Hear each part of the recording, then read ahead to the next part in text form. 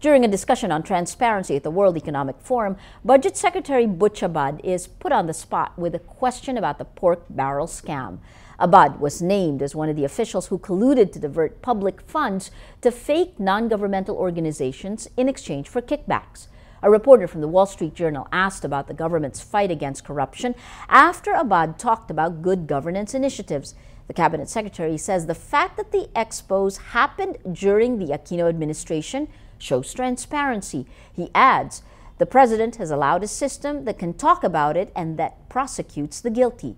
Creating an environment and lowering tolerance for it is something this administration has made happen.